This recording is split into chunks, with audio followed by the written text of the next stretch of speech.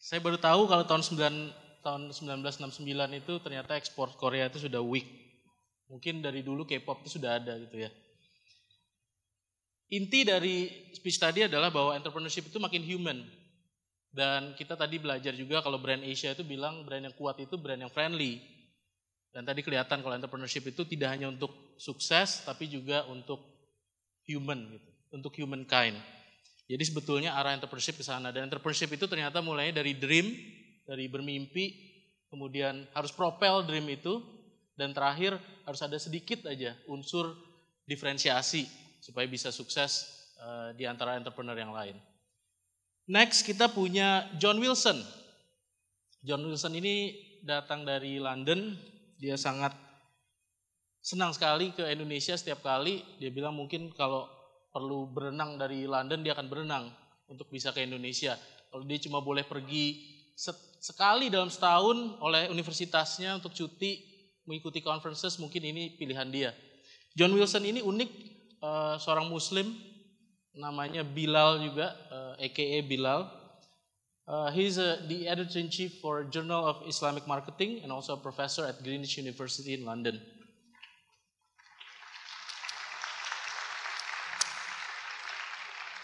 He is really, really good. He's really, really good. You know why? Sebelumnya ada yang namanya Klaus Salminen yang harusnya bicara di sesi ini tentang 5 second marketing challenge.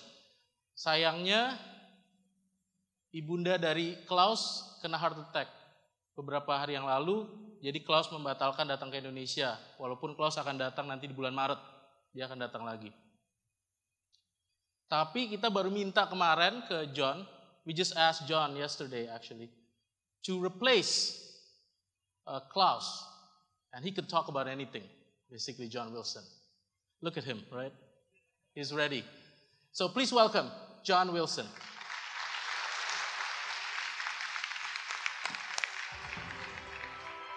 Terima kasih. Good afternoon. Assalamualaikum warahmatullahi wabarakatuh. That's always good. I'll say it again. Assalamualaikum warahmatullah. How cool is that? Being in London, you don't get such a response so often, right? Even though it's Londonistan, we don't hear that so much. Thanks very much, Iwan, for the introduction. I don't think I can talk about anything. I think if I don't know something, then I shut up. So I give the illusion of knowing more than I do. But thanks very much for Pak Kadmawan, for Dr. Zakaria, for Rob Walcott, and for all of the Kenyans, for putting up with me for the past day and a half. It's been amazing, and it's really good to see you guys here. So as you know, I was given this topic last night. Now, normally, when someone does that at university and they say, could you cover for somebody? Normally, you get a USB with some slides, right? I have to say, I have to call people out. They said, can you do this topic? Do you have any slides? No. Do you have any videos? No. So, well, here you go. This is what I had to do. So, the topic for today is 5-second marketing. That means that already I've had my 5 seconds, right? As far as most of you are concerned, you have already made up your mind about me and what I have to say. Your brain is already telling you the conclusions and the solutions to marketing in 5 seconds. Already you've thought, okay, do I listen to this guy or do I go and check my WhatsApp? Do I go and take a selfie and send it by line, or do I take a picture of him and tweet it? The reason that you're thinking about this, there you go, there's a slight delay on the slide change, is because our brains work like this. There are basically 4 areas. We remember things, our memory, we have alertness, there's perception, and there's this thing called selective attention. Now, selective attention affects all of the rest of those. That means that for some of you already, you've had a bit too much food, you're falling sleepy. But if I say certain keywords like break, fire, I love you, your brain comes awake again, right? Key words bring you back into the room. Otherwise, my voice starts to get very quiet in your head. until you hear the keyword. Selective attention. We cannot leave our brains on for all of the time. So we switch them off every now and again. Or we use that brain capacity to think about something else. What will I do tomorrow? When am I going to get paid? What am I going to do over the holidays? So, the challenge for us marketers is this thing called selective attention. But I want you to think about something else. Over the past 10 years, what has changed? A lot of things have changed. Two things that really stick in my head as a marketer are YouTube, which is only 10 years old. Smartphones, less than 10 years old. YouTube is only 10 years old. What do I do with YouTube? What don't I do with YouTube? Are my Beats by Dre headphones fake or real? I'll ask YouTube. What phone cover should I buy? I'll ask YouTube. How do I cook beef rendang? I'll ask YouTube, right? What happened at the MarkPlus conference last year? I will ask YouTube. Marketers know this, and this is why they're on YouTube. And now, this is why our smartphones are getting bigger and bigger, and our thumbs are getting stronger and stronger, and our tongues are getting faster and faster, and our eye movements are getting quicker and quicker, and our attention span is getting smaller and smaller. So what do I do now that there is YouTube? Well, I'll tell you what I do.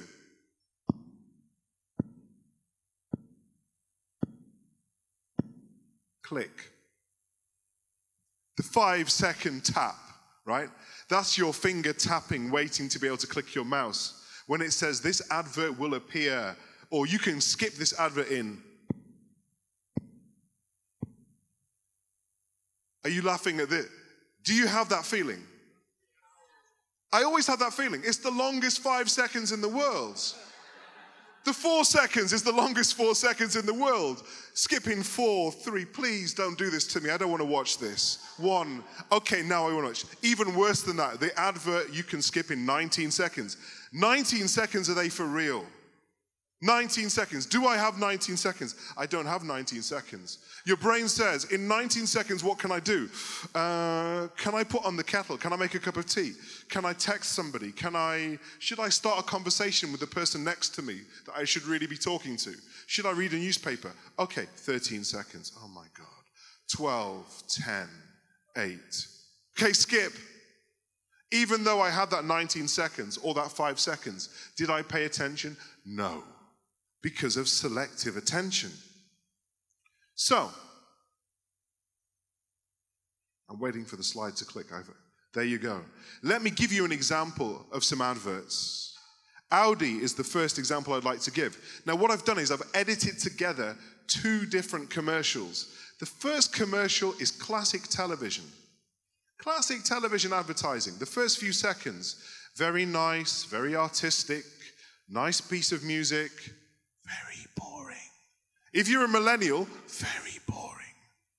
If you are a sales-driven marketer, well, I'm going to ask the question, where is the brand? I want you to look out in the first part of the commercial. Where is the brand? Where is the brand identity? Where is the personality?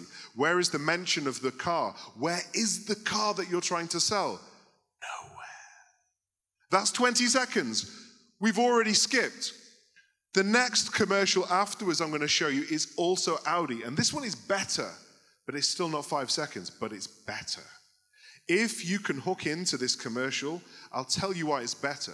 Because it uses neuromarketing. And neuromarketing is good because it's trying to connect with your unconscious. I'll give you all of the tricks.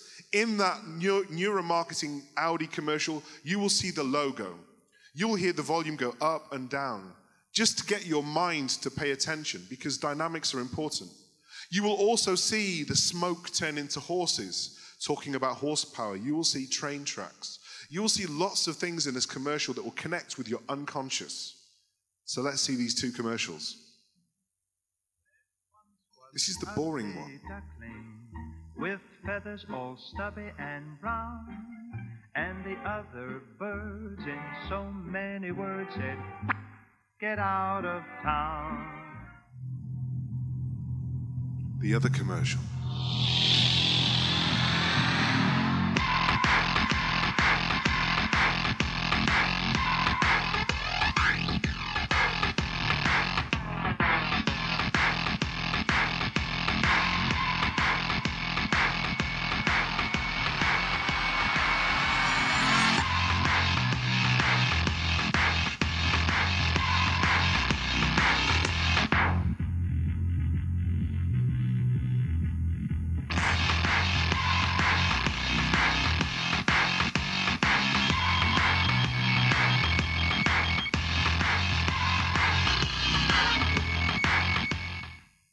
Welcome to the world of brain control. So in this commercial, you saw the logo. You felt your heartbeat a little bit faster, right? You heard the volume go down and up. All of these things are trying to stop you from moving your mind somewhere else. Neuromarketing, interesting, but still not part of the 5-second marketing challenge. Because if we look at typical viewing behavior, the next video I want to show you is what I believe is how we all behave in reality. What I've done is I've gone through YouTube, surfing, and I've edited together lots of different clips of YouTube in a way that I think you would click. Okay, bored, bored, bored. Oh, not so bad, bored. And this is, I want you to lock into this and think, this is how we actually engage with YouTube, the internet, and look at adverts. Now, the thing that you will notice is, there's probably only one brand that you will see in this 60 seconds.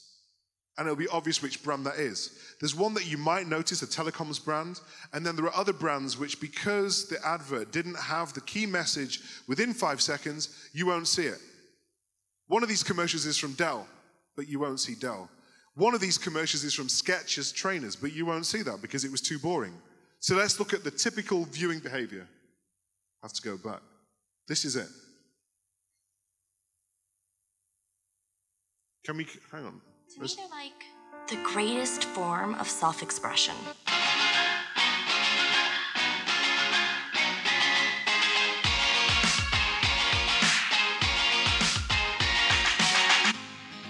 People say I'm unique. Maybe it's because of my hair. Or maybe it's the way my nails match my mood. 고민하지 마시오. 어이구 귀여워라.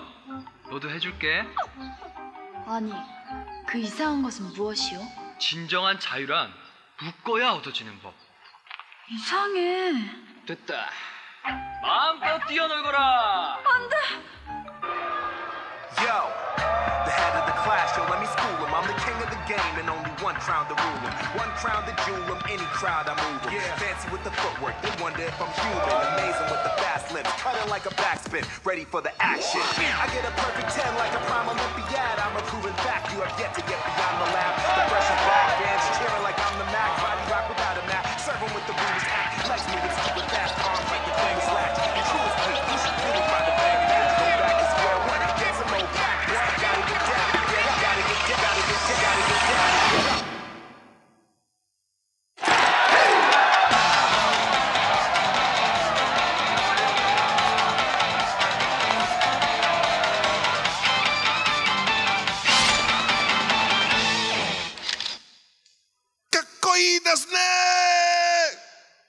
So, the noodles got it for me.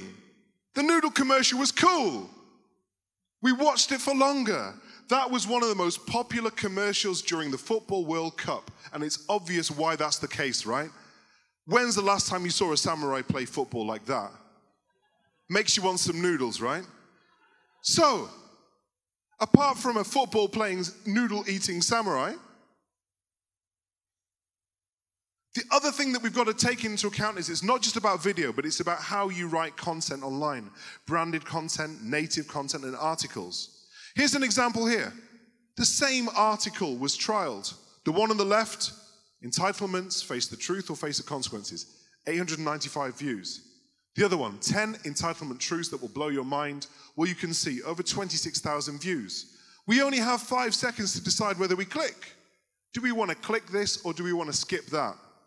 So, what did I learn from some of these things? When I wrote an article, this platform is called Medium. The first thing I thought is, okay, numbers are good. Stops people wanting to click too soon. 6 things public speakers can learn from stand-up comedians. You can see that I've written the article, but I'm still learning how to do stand-up, right? But the other thing that you maybe can see just at the top, the laser doesn't work this far, right at the top next to the afro, it says 2-minute read. The latest trend that's happening now is it's telling you, before you read the article, how long it will take you to read. This is the same thing that's happening with 5-second marketing. We don't even have time to read articles, 2-minute read. Another article that I wrote for my students at university because I got sick of saying the same things. This was me taking some notes. I drew a diagram, I took a picture, and I wrote an article, 8 top tips for dissertation students. Done. 2-minute read. Right. I saved myself so many hours. Why would I want to stay in my office saying the same thing for 10 minutes to 20 people individually when I could give them a 2-minute read and a diagram? So numbers are important, whether you count them down or you count them out or you count them up. We are motivated by numbers, but numbers linked to emotions. Because it's not just about numbers. If I show you this slide, this is a slide that you will never see from Apple. This is probably the typical type of slide you will see, though, in most corporate presentations. If we worked for Apple and if we didn't know the style of Apple, probably you would put together a slide like that and think, that's a great slide. It tells them everything that they need to know. The display's there, the size is there, the storage is there, the processing speed. That's a great PowerPoint slide. No. It's a terrible PowerPoint slide. Why? Because when you see what they did produce, that was it. I mean, who really cares about how thin your notebook is? Did you care about thin notebooks until they told you it was the world's thinnest? No, you didn't. When was the last time you said, excuse me, can I buy the world's thinnest notebook, please? I don't think you did. You wanted a laptop. But they understood the human connection, the psychology behind what motivates you, something being the best. The best at something means that it's better than the rest. But they didn't stop there. There's this hovering MacBook Air. It's so light, it doesn't even touch the ground. Even better, you can put it in an envelope. Find me somebody that puts their MacBook Air in an envelope. Anybody in this room? This is quite a good data sample. Hands up who puts your MacBook Air in an envelope. I didn't think so. But we can't help but think that that's cool, right? I bet for some of you that bought a MacBook Air, you said in your head or to your friends or to your family, yeah, but it fits in an envelope, an office envelope. Who cares? You did when you wanted to buy it because there was something connecting with your emotions that made you think, you know what? I don't care. I just want it. I don't know why, but I just want it. So, how do we do 5-second marketing? The time is crucial. The place, the context, the culture, the emotions that we evoke are definitely important. The reason, if you can do all of those things successfully, you are going to have successful marketing. But there is a caveat attached. Who knows Usain Bolt? You were about to put your hand up and then you scratched your hair. Do you know Usain Bolt, yes or no? Okay, but you've seen him before, right? Yeah, he's kind of 6'5". He's kind of fast. Right, he can run the 100 meters in under 10 seconds. And even that isn't good enough for you and your finger wanting to click a YouTube video, right? How many years does it take him to become the best at running the fastest? Well, it takes a lifetime, right? So if you want to be good at 5-second marketing, it doesn't happen overnight. It is going to take years of practice, years of racing, might even take you a lifetime. But what other choice do you have with smartphones, smart minds, smart thumbs, and short attention span? Terima kasih. Thank you very much.